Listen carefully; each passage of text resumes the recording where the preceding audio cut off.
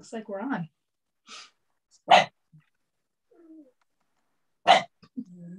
Bailey. Hi, good evening, and welcome to the YouTube channel for All Saints. Tonight, we're going to spend some time with Sara Miller, and she's going to share with us a little bit about a practice that she does called art journaling. So welcome. We're glad you're with us. So Sara, you and I talked a little bit.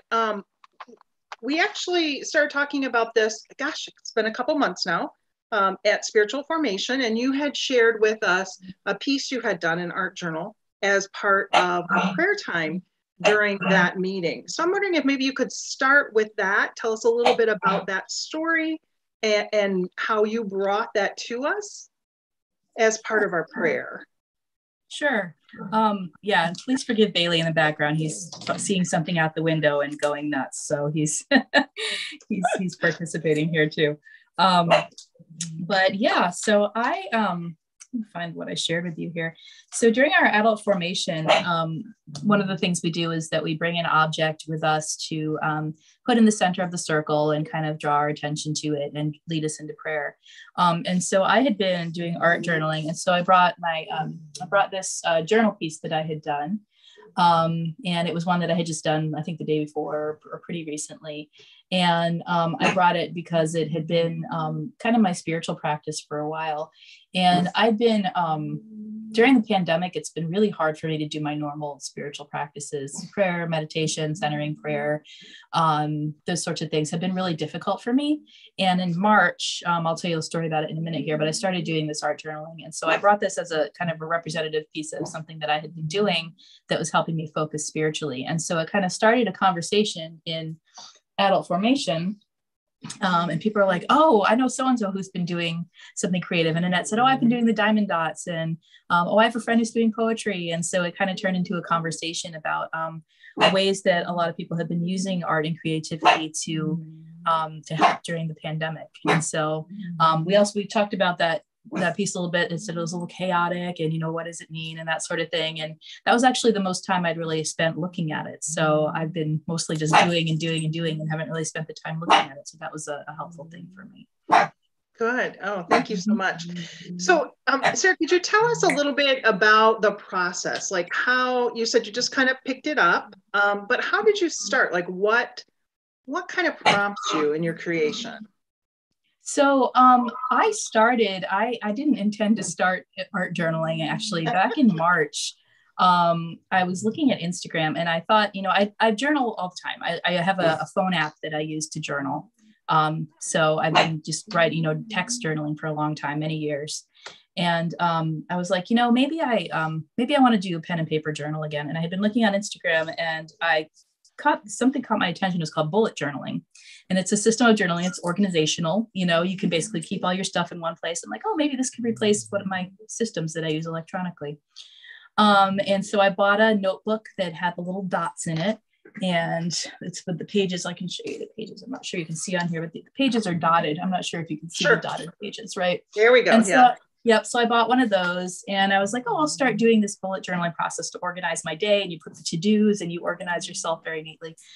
And I actually have a slide I can show you that showed what happened.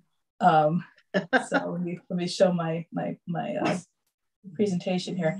So this was I did the how it started, how it's going meme, right? So the top was the bullet journal, right? And then after a few months, it looked like the bottom. So I figured, you know what? I totally failed at bullet journaling, completely and utterly failed, but it became something much better, I think. So that was my process. And so it ended up, I started being more creative. I started adding in different elements to the journal, stickers, and I started drawing a little bit, and then I started using different kinds of pens. And so I started just from pen and paper, and it got very creative after that. And then I discovered the junk journal hashtag on Instagram. Actually, I have more so I can do this and I can stop. This is my junk journal. And so basically this is how I started out. This is very soon after I started moving from just the text to doing this kind of thing, just kind of pasting and gluing things in there, things that you find, pieces of washi tape, stuff that I rubber stamped, stuff like that. And so it started getting a little bit more throwing pieces into it. So that was kind of my next step there after that. And then it was kind of a snowball effect from there. And I just kept getting more and more stuff and experimenting with more and more things. And that's how that went there. So. Okay. And I noticed that was originally a bullet journal, as you said. Yes. And you just kind of use that. So you didn't go out and buy new things, right? You were using what you had. I did. I started using what I had, and then I had a few art supplies here in the house.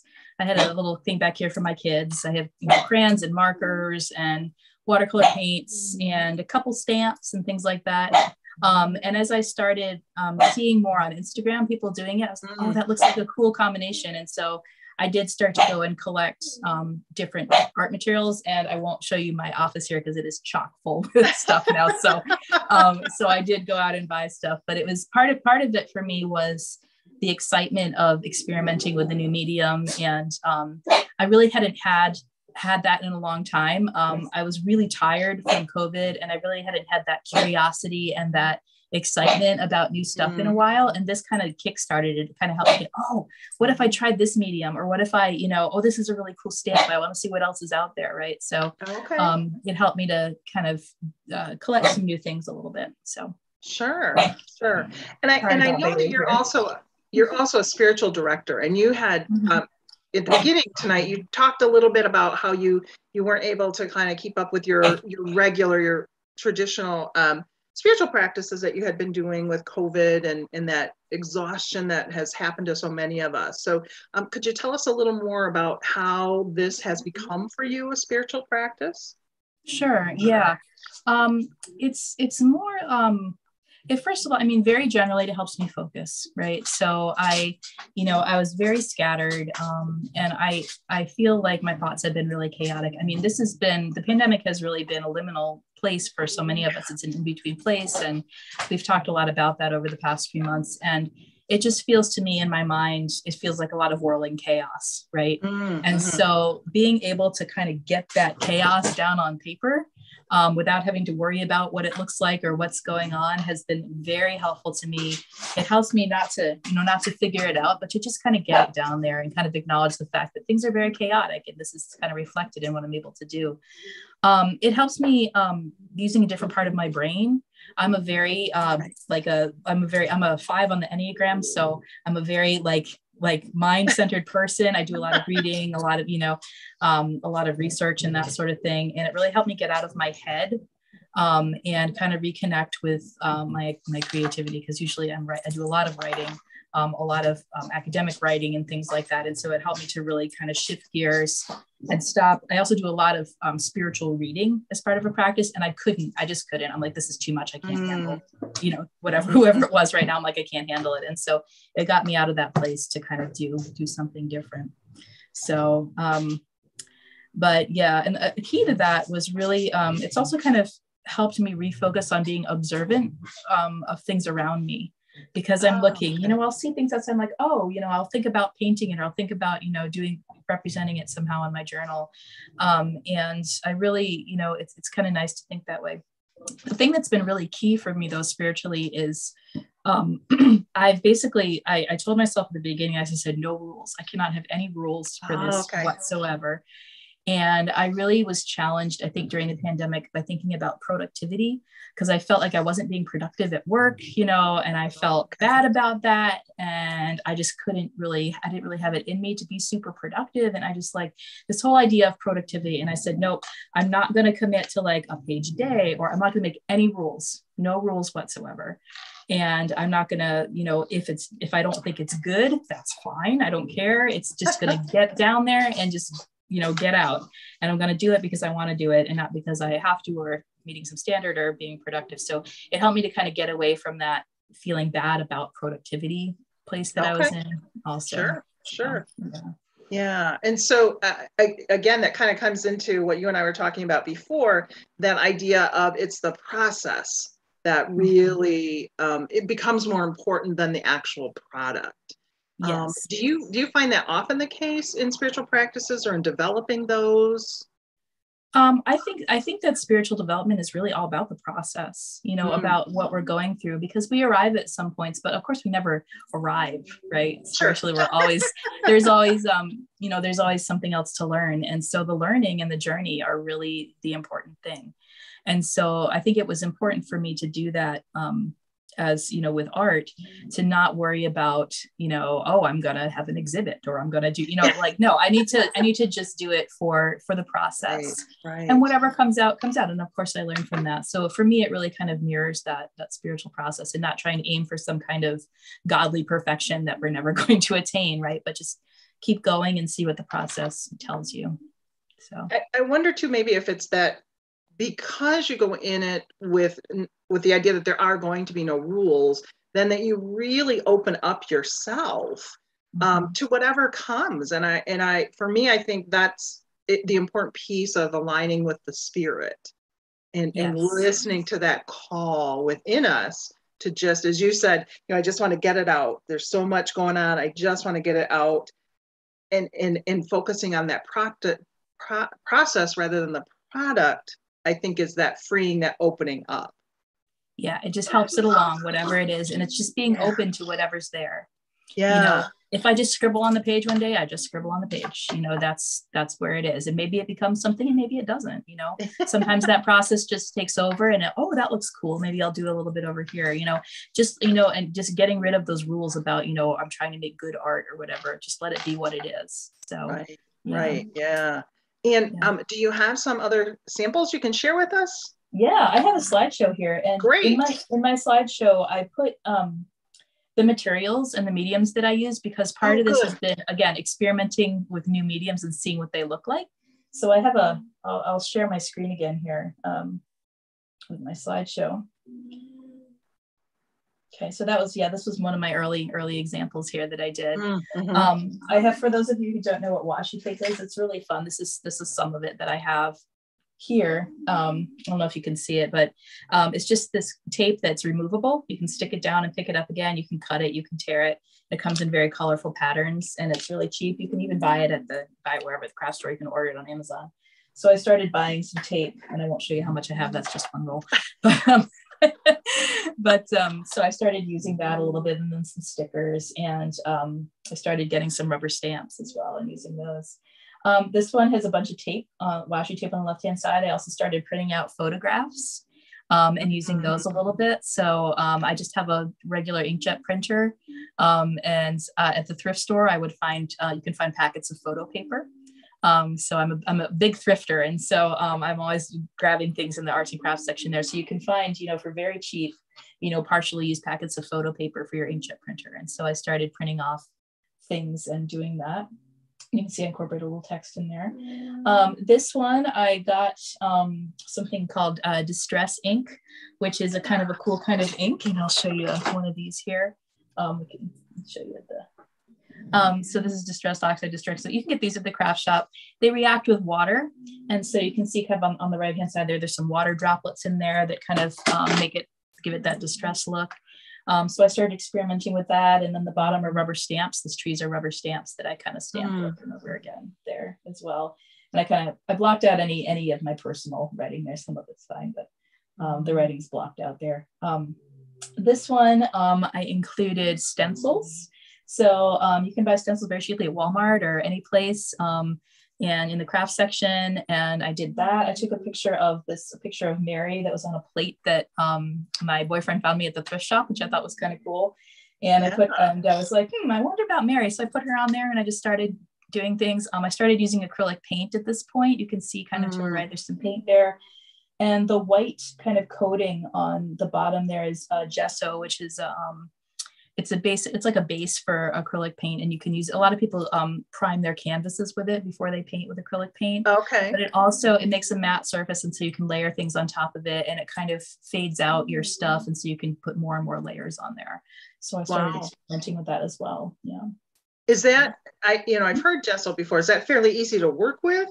Yeah, it's gesso here. It's just it's basically like white paint. If I open it, it just looks like white paint. It's very easy to work with. Okay. Yeah. And so this one, I started making handmade stamps. And so if you have craft foam, you can make these little this is a star one. I don't know if you can see it or not. Little stamps you can just cut out with a X-Acto knife or scissors even. And then if you have a ballpoint pen or an embosser, you can just make designs on them and you just stamp them. They're very, very, very easy to make and very satisfying. You just get that craft foam, right, at the store. Yeah. You can cut it into shapes and do whatever. And you can print out a little, that heron up there that's flying is a little picture I printed out, and I just put it on the thing, cut it out, right, and made a stamp out of it. So I did that. Yeah, so I started making stamps, and then that's combined with a couple of the rubber stamps and stencils and things. Watercolors, I started using some more tape. So you mentioned using the tape, but what about the other things that you're adhering to the page? Or what kind of adhesive are you using? It's like if it's a sticker, I'm assuming it's got a sticker background, right. But pictures. You can either use glue, like a glue stick like this that I have. It's a craft bond. Or as Jo was talking about actually in her presentation, she uses matte medium. And I also have some of that here. I have a matte medium as well. And this is sold in the acrylic paint section. And this you brush on and it dries transparent. And yes, if you're doing more professional collage like Jo is doing, you definitely want to use something like this. This helps too. This, what I did on this one is a piece of a travel brochure from the Everglades down at the bottom there. And it's that glossy paper. And sometimes the glue stick doesn't work super well on that glossy paper. Oh, sure. That's right. Yeah. So I've done that. This one I also used oil pastels. I don't know, I used to have these when I was a kid. And they're basically like crayons, but they're oil based, and so they're resistant to what you put over them. They're also kind of fun. You can smudge them around a little bit. So I started to use some oil pastels there, Sharpie, and I'm going to move this so I can kind of see what I wrote there. So a trip brochure that I ripped up and stencils and that sort of thing, and it's kind of doing that. Another question. So when you're kind of putting this together, do you paste everything down first and write, or do you tend to write first and then put things around? I usually put things down first before I write. I usually leave a white space for writing. So I try to leave a space for that. And so sometimes I write and sometimes I don't. So some of these earlier ones, see, this one doesn't have any writing in there. I was leaving that white space, but I actually didn't write in that one because I liked it the way it was. But this one I also started doing, and I know Pastor Kit also does jelly prints. I started doing jelly prints, right? So those are, I'm not going to go into that tonight, that's a whole other art form. But I would, they're kind of cool. You know, you can do all sorts of things with these. And they have all sorts of interesting textures and stuff like that. So I would tear some of these up and use those as collage paper. I've also used collage paper from, you know, can use scrapbook paper from a craft store. You know, a lot of times they're really on scrapbook paper. So you can use that as well. And then, just the pieces of tape and different things kind of thrown in there. But you can kind of see these are kind of representing all that chaos that was going on in my head. Right? They're a little bit chaotic, right? So this was another one I did. I also, in my thrifting, I sometimes find typewriters, and I have a few typewriters that I really enjoy. And so I did some typewritten poetry, and then I glued that in. I also did a photo transfer, which is a technique I learned on Instagram. You see that chipmunk on the right-hand side there. That's a photo transfer. Wow. Then, so yeah, I'm experimenting with some more stuff. I also I splurged. I usually buy things very cheaply, but I did splurge, and I bought a giant date stamp, which I love. Okay. So I did splurge on this, and so it kind of adds a little bit to my journaling there. Yep. Do you find yourself going back and reviewing these, or once they're done, or you just kind of, they're done? Sometimes if I really like one, I'll go back to it. If it was just like, whatever, I won't really spend a lot of time with it. But that's actually something, it was really neat to watch Jo last night, because she spent a lot of time reflecting on the content of her artwork. And it was really interesting. And I haven't really spent that much time reflecting on mine yet. It's more of just doing it. And so I wonder if I'll go back and look at it. One thing that my spiritual director challenged me to do, I also have the same spiritual director, Janelle, as Jo does. And she challenged me to take some intentional time before I start, really, and to kind of just intentionally open myself and see if that makes a difference. And that does sometimes. So so you never know what's going to come out, but I haven't really revisited a lot of them in depth. So I don't know if I will in the future. Sure. Yeah.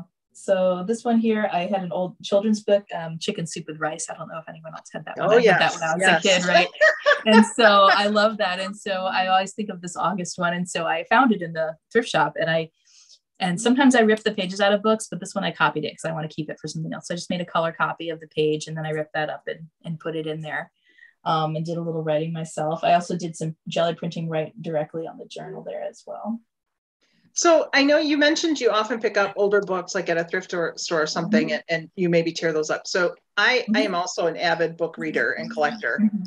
And I do occasionally, not to this level, but I'll do blackout poetry with my kids in class. And so I'll buy the old books. But I have to tell you, every time I rip that page out, even though I know it's okay, there's just something that happens inside that's like, you're destroying the book. So how do you get through that? I'm a librarian. I am merciless with getting rid of books.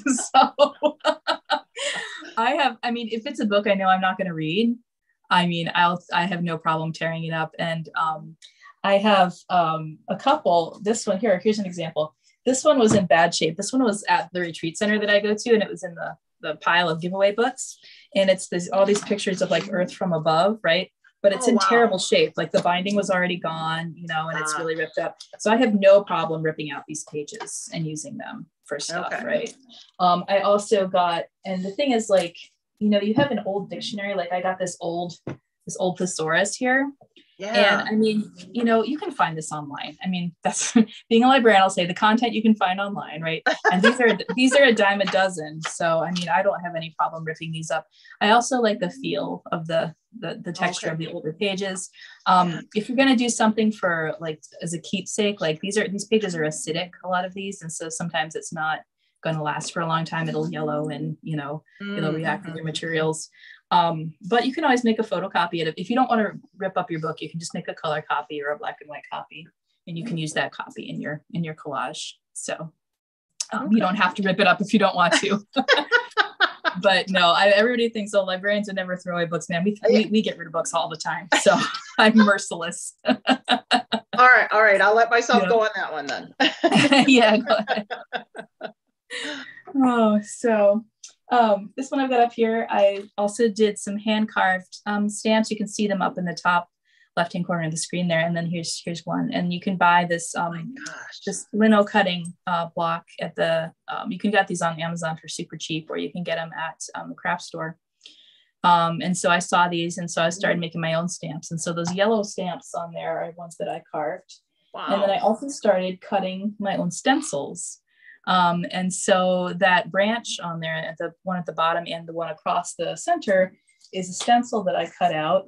You can buy a stencil blank, and I've got that in here. It's all messy from my jelly printing. I'll see if I can get it out.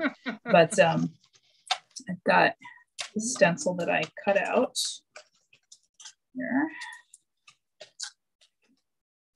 So here's a stencil that I've cut, right? Oh my gosh.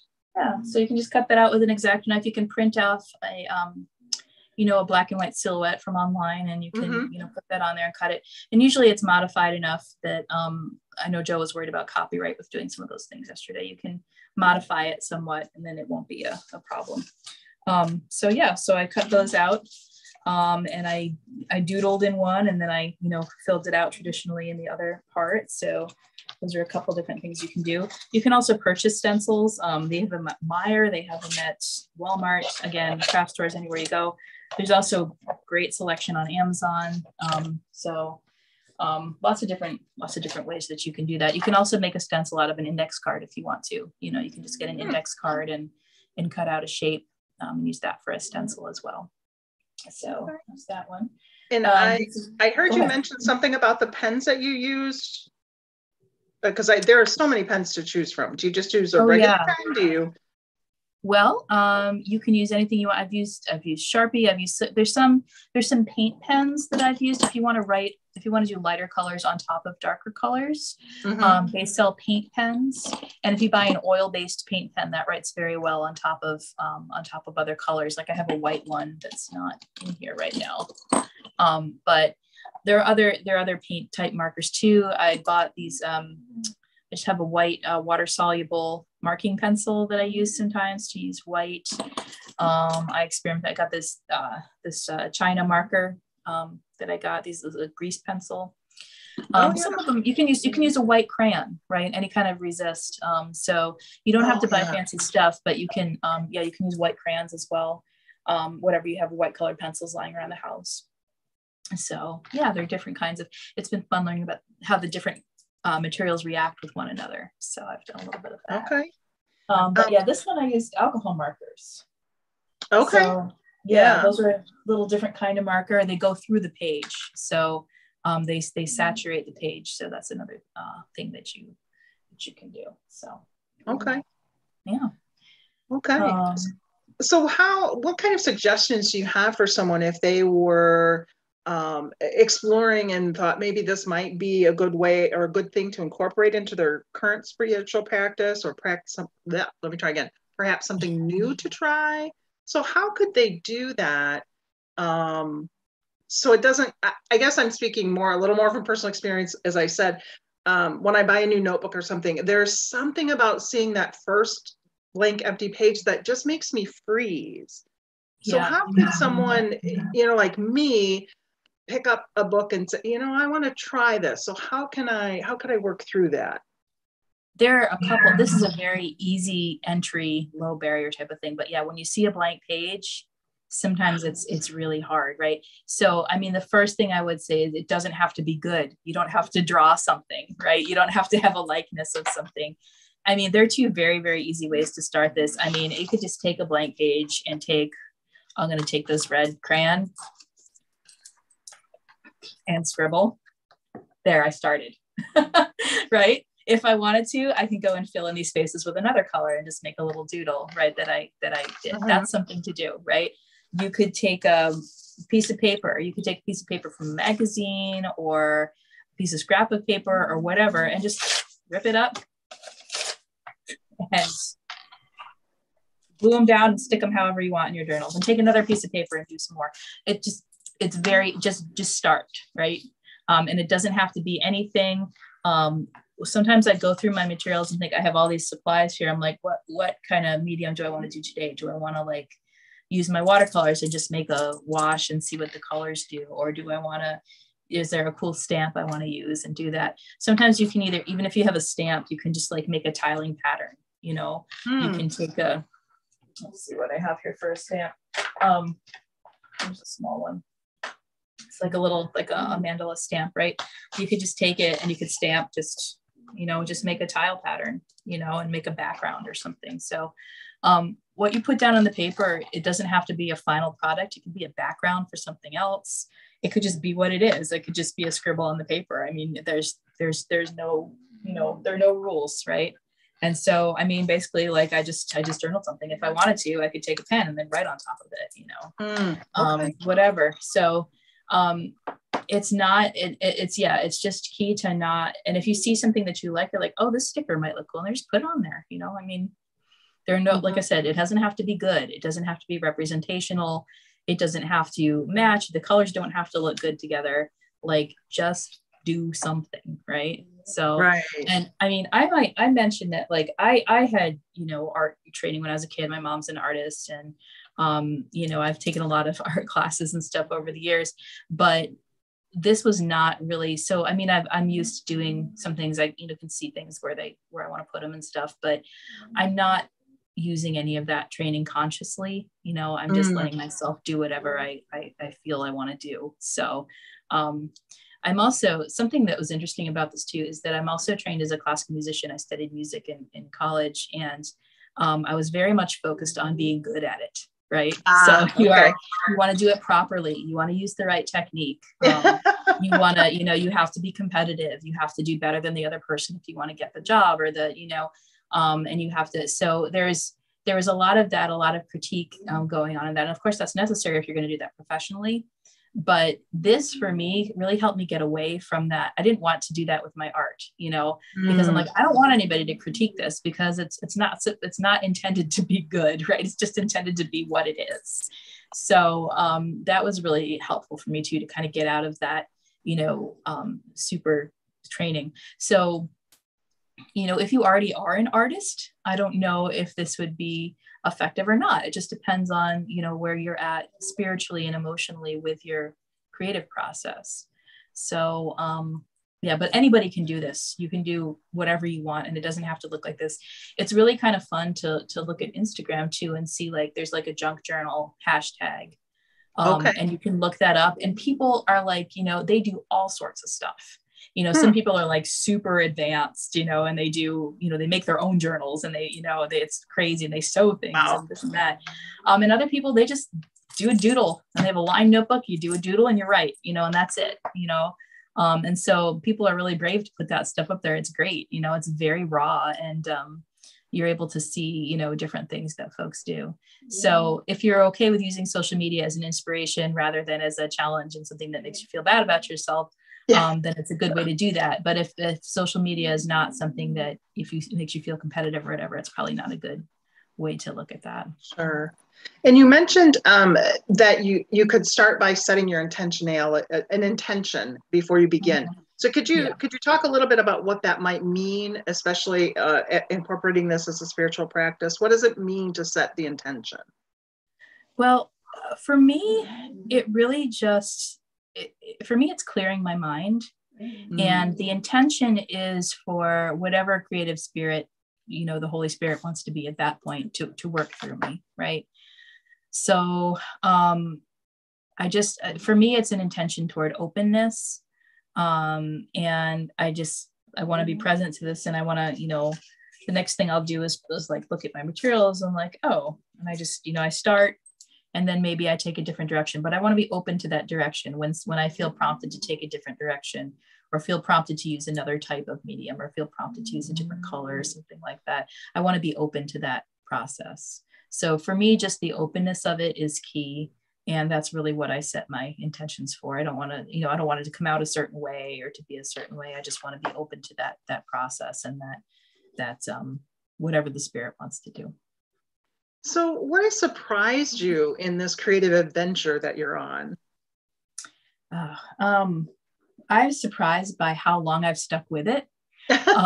Because I do things in waves. Like I get on, like I'm also a knitter. So I'll like start knitting, and then like after a while I get tired of it. I won't do it for another 6 months, and then I'll do it again. For me, I like to do, I have lots of different hobbies, and I alternate between my different hobbies.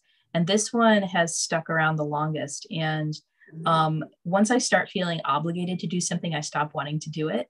And so the thing about this is I haven't felt obligated. I want to do it. Like I want to come in here and be creative, and I want to stare at my paper and, think about what I want to do. So it's helped me to, it's been consistent without me having to try and, discipline myself into doing it all the time. So I'm really surprised that it's been, over half a year, and I've been doing this regularly, and that's a long time for me to stick with one thing. Good. Oh, great. I'm just kind of looking through questions here. Pastor Kit's been putting a few in the chat for me. So it sounds like you've always had a creative streak. Is this something that you share with your kids? Do they get involved in this at all, or is this something that is just sort of for you? It's just sort of for me, but they're happy that I have more art supplies around the house now. So for example, like my kid Ender came in the other day and saw I had bought a bunch of alcohol markers, and they're like, "Ooh, can I try those?" Yeah. I'm like, sure. I said, don't, ruin the tips or whatever. I said, make sure you put a little thing underneath. And I said, yeah, but go ahead, you can try those. And so they've been wanting to come in. The more things I've accumulated in here to kind of play with, they've been wanting to come in and work on them too. So I haven't and the more variety of things I have, the more likely they are to come in here and start working on something. So I think I haven't tried to directly, say, okay, let's all do this now. Right. But they've kind of come in and done it on themselves, and they see my cool supplies and they want to try them. So, yeah. But I mean, I would think that's kind of a nice little side benefit too, is you do get that kind of special time with the kids and you're sharing something with them, and right. Right. And it's something that I'm not telling them. So I think telling usually them I'm always like, kids, and so this is something that they're kind of picking up just as a thing, which makes me feel good about it. So good. So any other suggestions you might have for people, or ideas? I know you've given us quite a few things, and supplies, ideas, ways to get started. Yeah, I think I have like 1 or 2 more slides here. So okay. like, yeah, this is one of my last ones here. So Wow. this was the dictionary pages that I cut out. I really like doing this, and I think this was a tie-in with the blackout poetry too, because I really like taking pre-existing words and using those in there. And so what I really liked about using these dictionary pages in the background was that the words started popping out at me, right? So like in here is a close-up, and so like you see there's like profanity in there, right? So and there's like there's all sorts of interesting words that pop out to me, and sometimes I try to highlight those, or sometimes they just kind of come out when I make a mark somewhere else or whatever. So that was kind of fun for me. And here's another picture of some of the they're different words that pop out when you use the dictionary and thesaurus pages. So I really kind of like that process as well. So yeah, if you can't think of something to do, just like get an open, just rip up the pages, or make a copy and rip up the pages, put them down there, start drawing on them or scribbling on them or making lines or whatever you want to do, or making different kinds of marks. And you never know what's gonna come out. I'll stop my share now, but yeah, my advice really is just to do something, right? And I know the blank page is scary. If you want, like, put ink on your hand and make a handprint. Anything. You can start any way that you want to. If you have an ink pad, yeah, make fingerprints. I've seen people fill an entire page with a pattern of fingerprints, right, as a background. Wow. Okay. And then just draw on it, like do whatever you want on there. So, and don't be afraid. The thing is too, sometimes with me, I'm like, oh, I can't go any further because I like it like it is. But then one thing I've done is like, let myself keep going. If you don't like it, keep going, put more on there. You can put as many layers on there as you want. Sometimes I go a little too far and I'm like, okay, I ruined it, but who cares? You might've ruined it, but it wasn't really for anything. So it's just for you. So you learned about, you learn more about when to stop and, just that process. So yeah, just keep going. If you don't like it, put more stuff on there. Whatever it is, throw it on there. It's just, letting yourself do whatever you want to do. But yeah, starting, like I said, you can scribble, you can rip up a piece of paper and stick it on there. You can use ink, whatever. You can do an ink blot. You can just start by just making some mark. Most folks doodle, when they're taking notes or whatever. And, so we've all done little things like that. You can just start doodling, you don't have to make a thing. You can if you want to, but whatever it is. Yeah. Yeah. Well, I really like what you said, particularly about the competition, because I will find myself in that position as well. Like, I'll see something, I'll be like, oh, I want to do that, but oh gosh, they're so good, I could never be that level. But what I'm hearing you say is that's okay. We're not all supposed to be that level. Fine. It's totally fine. Yeah. No, and it's not, like I said, I've had art training, and so people are like, oh, your stuff is nice. I'm like, well, I've done it for a long time, but like my first, look back here, like my first ones were not that awesome. Like, here's one that I was not very happy with. It's just like basic doodling, right? I wasn't, but I didn't care. I just wanted to draw instead of just write. And I was still doing some of the bullet journaling stuff, right? Mm-hmm. And I wasn't super excited about some of these that I did.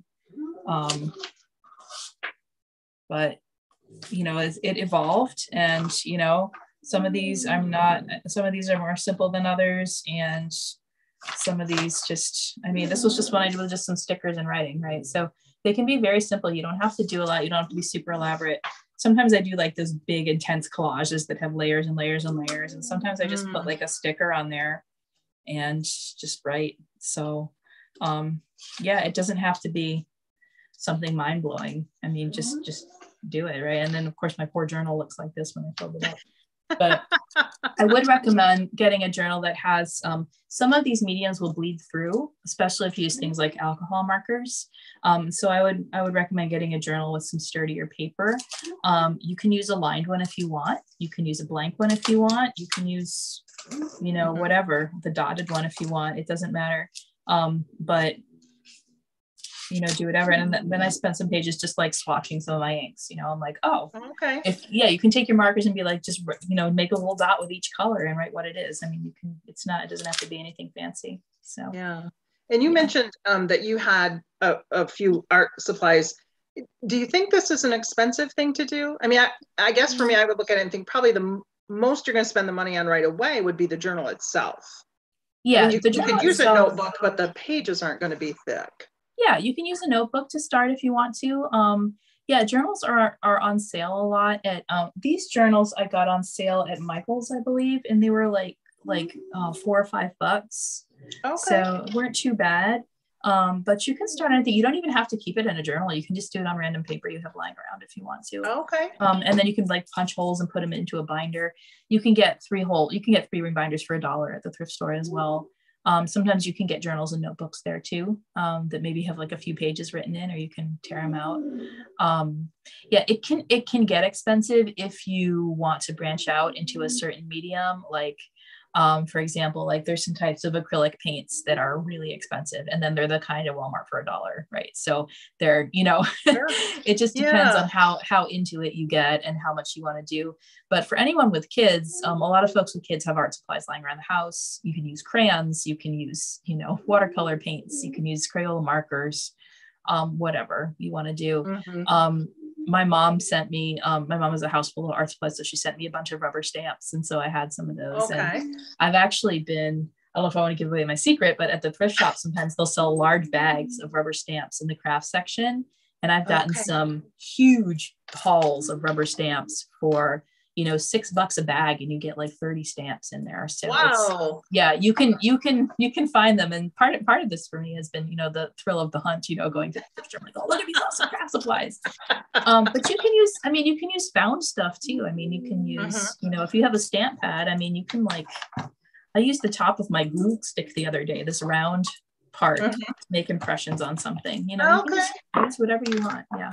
And I've heard other people have said they'll rip up their junk mail. Like I've noticed I'm getting a lot of election stuff right now, and some of the pictures are really nice. Yes, and you can rip up your junk mail. You can rip up your circulars. You can rip up those catalogs you get. You can also save your junk mail envelopes. I saw this on YouTube. You can save the window from your junk mail envelope and cut it out and use it as a pocket. And you can I got these stamps. You can put it into the pocket and keep it like that, right? Wow. Okay. So yeah, so that you can use your junk mail in all sorts of interesting ways. Wow. Yeah. So whatever catches your eye. So it doesn't have to be a super pricey endeavor.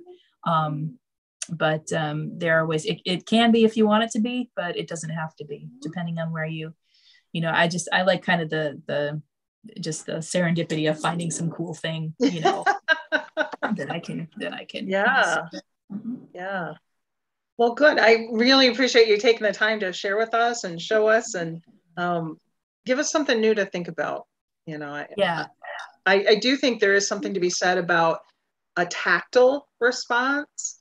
And I find for me, that's important too, as part of my spiritual practice is, well, maybe it's because I'm an extrovert, I don't know. But sometimes just the sitting to praying just doesn't feel like enough. Like I feel like I want to feel it in other parts of my body.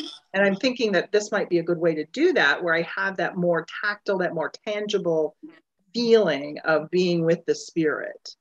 Yeah, I think it's good too. I think it's also a good intermediate thing between something maybe like yoga, where it's all physical, and then the more mental activities of, prayer and reading. And so it's kind of an in-between thing there as well, because sometimes folks aren't quite ready for the like super physical stuff, or maybe you are that way and you want to kind of transition to a more contemplative practice.